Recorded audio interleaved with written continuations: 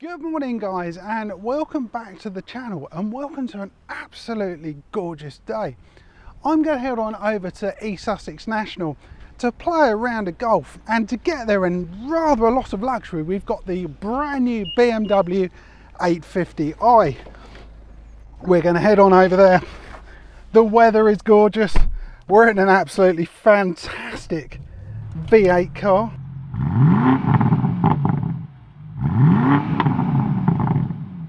I don't think things could actually get any better.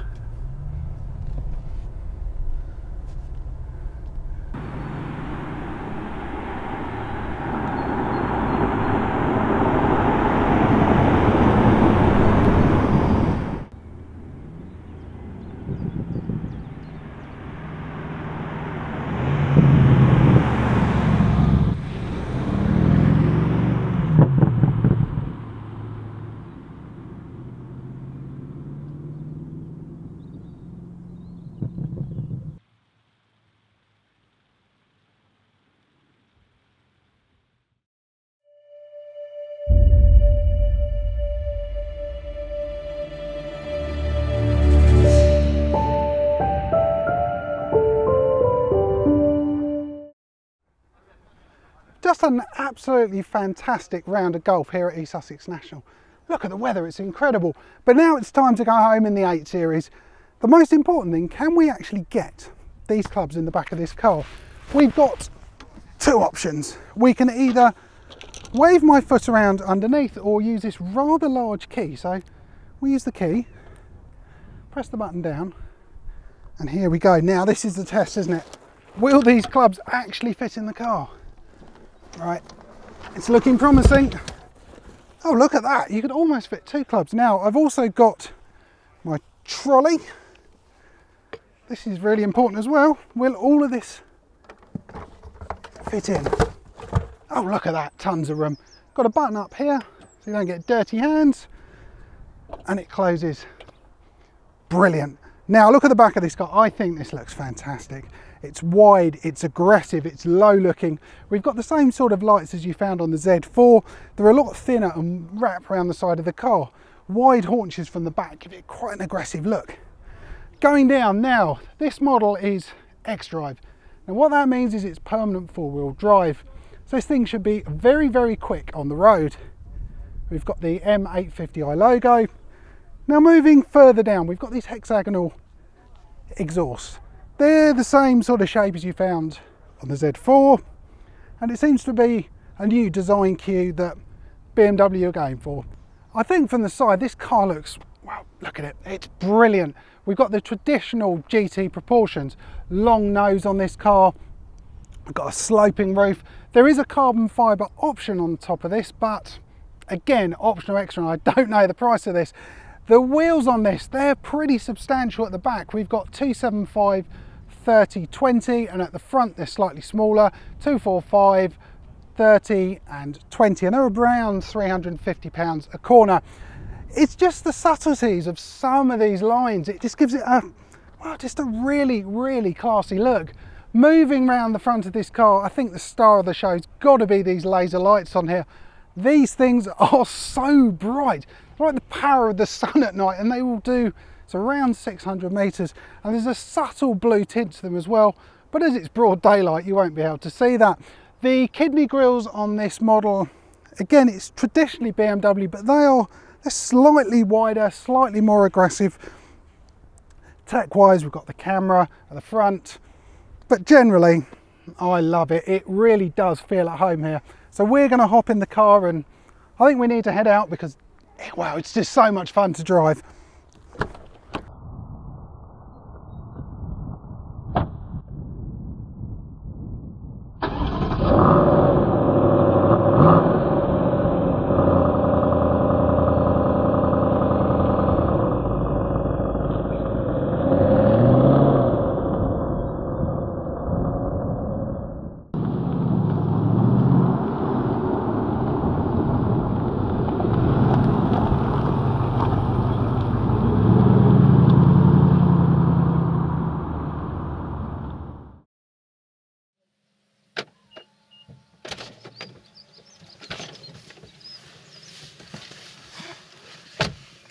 In from the sun. It's been pretty gorgeous and the perfect day for golf. Not very good at it, mind you, but it's more about this car, isn't it, as opposed to golf. Now, foot on the brake as all BMWs, and let's press the start button. Oh, fruity. Let's put it in sport for the moment. And we're in reverse. Now, the thing I love about this, which is great because it's such a big car, we've got 360-degree reversing cameras. So on the left we've got the main rear one, and then we can see what's going on around me, because this thing, compared to anything else I've driven, it's like a bus. It is a very, very long car. There's a lot to it. It's very, I think, you've obviously had a 7 Series. Same size, would you say, or? Same footprint, certainly. So we'll leave it in sport just for a minute. This car is a bit of an animal. 4.4 V8 with a turbocharger on it. We're looking at 530 odd brake and about the same in foot-pound of torque as well. So this thing really does. Oh, you've seen what it was like a bit earlier on. You put your foot down and it absolutely flies. And while flying, your fuel consumption, yes, it's not. I don't want to have to be pushing this. No. Yeah, it's got an 18-gallon tank, so you're looking well over £100 to fill it up, and you'll get maybe 250, maybe 300 miles out of a tank. So it's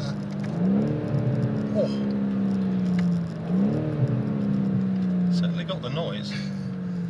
Yeah, the only thing I will say, which I know a lot of people have moaned about, the fact it's sounds piped into the cabin with the new lovely EU fuel regulations. Oh, hang on.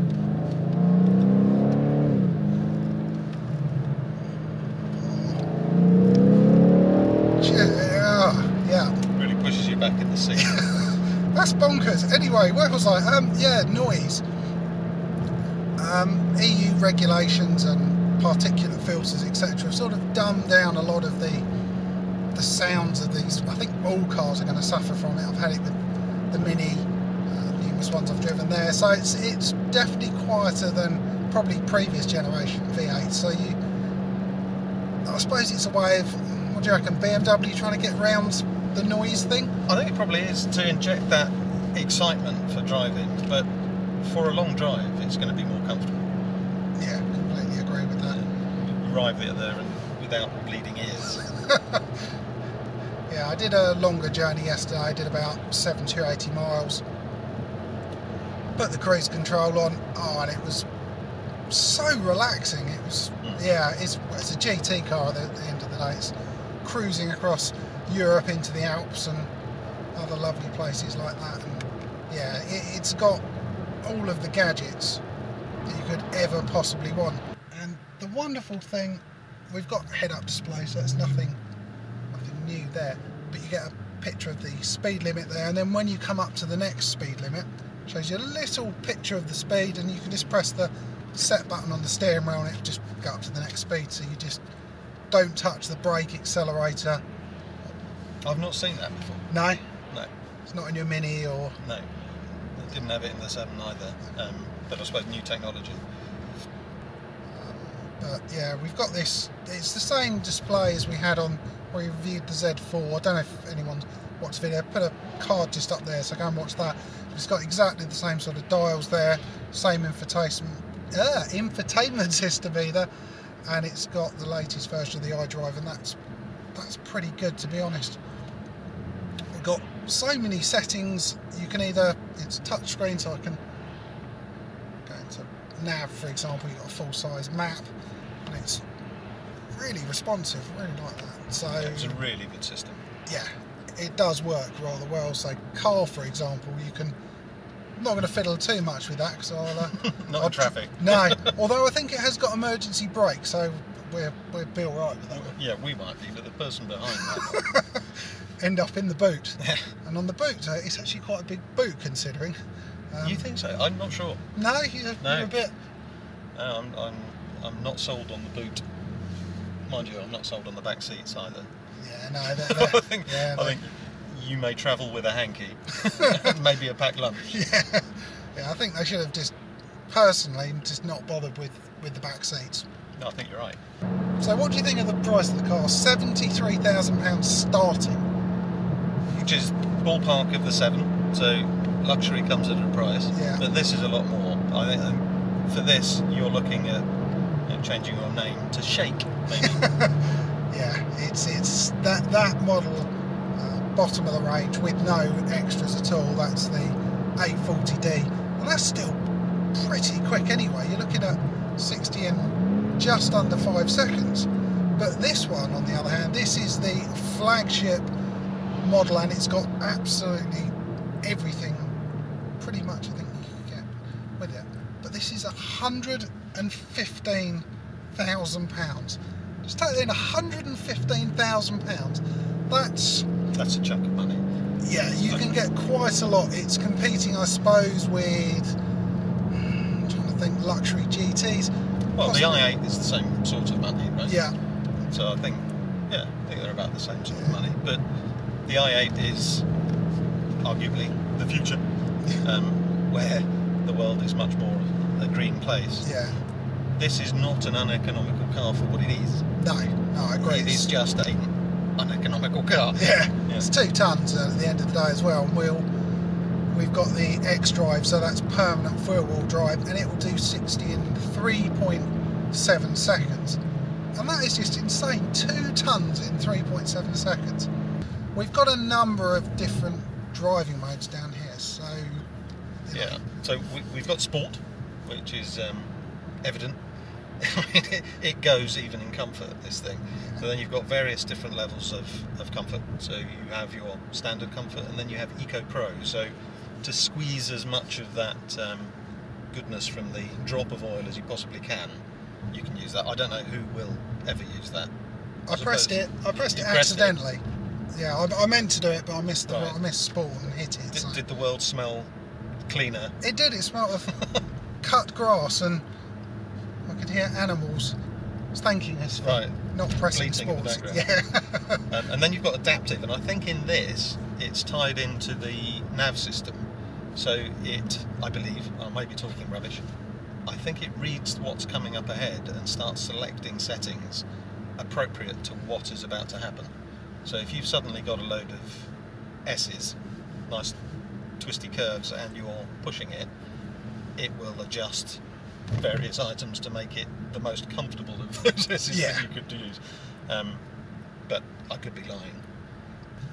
Notice you've got blind spot assist on this as well. Oh, I didn't notice that. Yeah, I thought it pop up earlier. That's a very, very good idea. Yeah, it's like I said, I personally feel it's a big car. It's huge. Yeah. I mean, but your viewers will not know this, but when we parked it in a standard-sized car park, the nose was a good foot over the front. Yeah, that was mad. It's like all the way back, and it's like, hang on. It makes you a bit nervous. Actually, yesterday I parked in Tesco's, and you're leaving a car of this value. Surely you have a man to do that. Yeah, that's very true. Or a lady. Or a lady. Or a lady, a person. Yeah. Concierge. We found these smaller roads are in comfort. This was a bad idea. This was not a good idea. No. Thank you. Yeah, these back roads. So we're in comfort at the moment. So if we press Sport, so it just firms everything up with adaptive dampers. Steering is heavier. Change gear. Yeah, exactly. Have you heard the burp? It burbles and croaks. Ooh. It sounds amazing from the outside. Little less in here because of the insulation. Yeah. Don't frighten the cyclist. And the horse. And the horse. Oh god. Right, let's tuck up on here if you can. Let's go into Eco Pro. So maybe that might make it quieter just for a minute. We'll wait for a horse. I don't want the horse sitting on the car. No. Oh, that's better. Let's turn itself off. There we go. One feature of the car. I hope it's not like my car when it starts. Oh God, the roar. Yeah, start-stop technology is good. It's the friend of the horse. Oh, I was really worried about that. We've got, in terms of luxury feature, we've got the Clarity Pack. I think it's around sort of £800 or £900, and that gives us this diamond crystal thing on top of your gear stick. Bit of a honest, yeah, it's a bit peculiar. It's unusual, yes. We've got to say.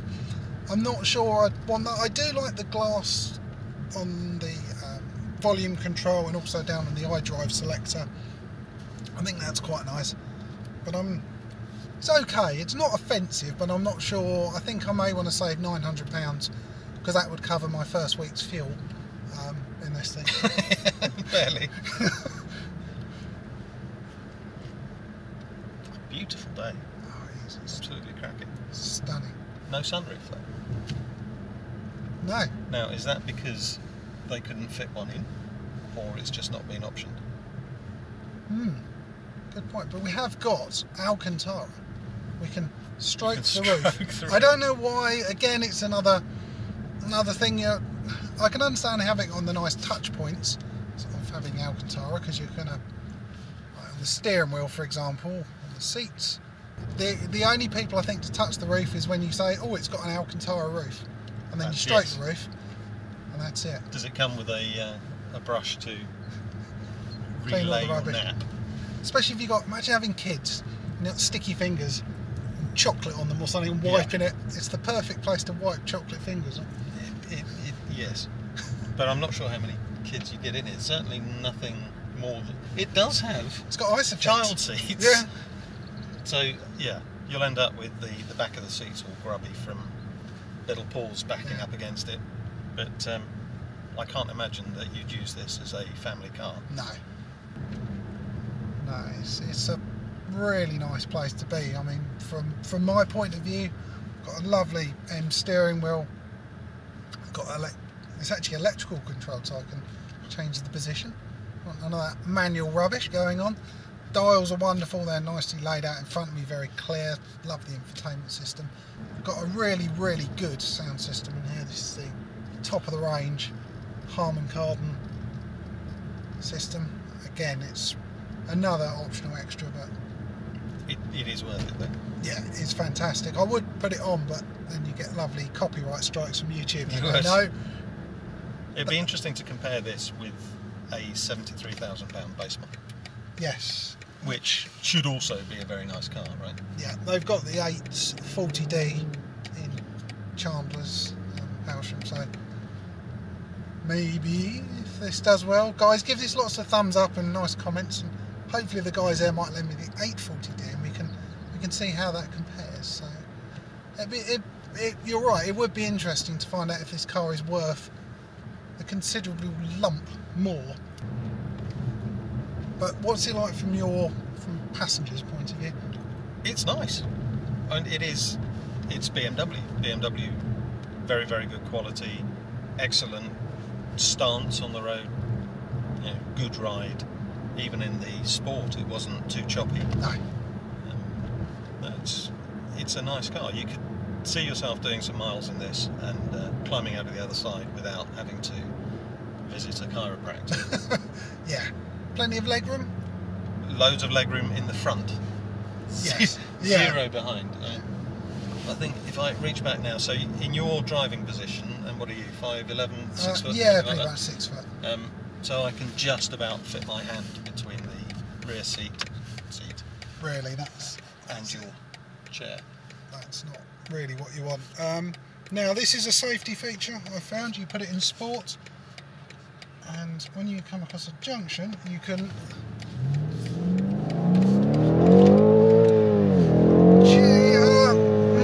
I need to go back and pick up my liver. That is it's outrageous, really. So what do you think of the car overall then? It's a lovely car. Unfortunately, I wouldn't be buying it at its price. It is a lot of money for what you're getting.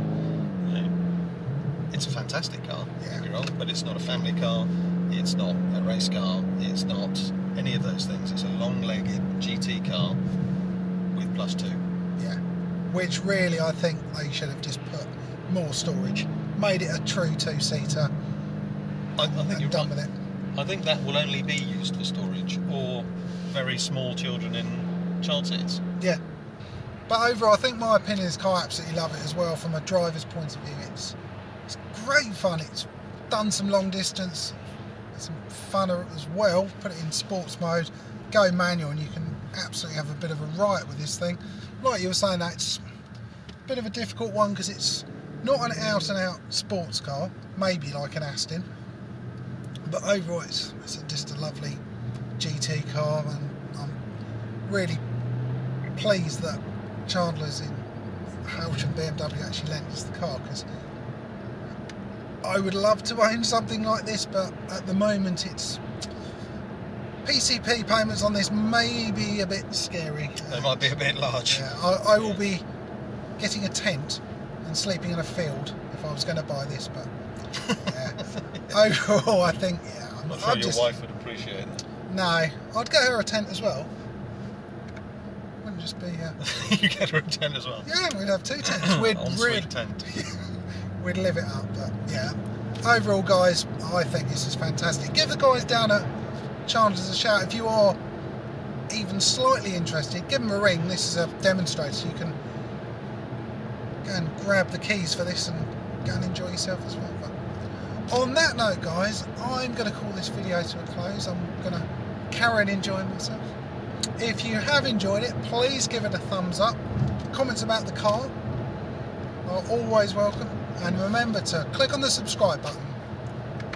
Thanks for watching.